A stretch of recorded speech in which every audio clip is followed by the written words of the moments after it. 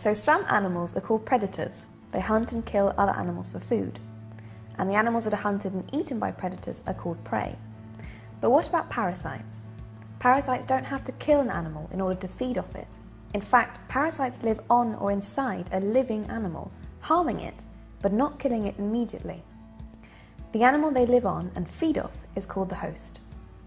Fleas are an excellent example of a parasite. They live on the fur of an animal, such as a dog or a cat, and they bite and suck the blood while the animal is still alive, feeding itself and harming the dog or cat at the same time. Many parasites spread diseases such as malaria. The malaria parasite is called Plasmodium. Humans are the host that Plasmodium feeds on.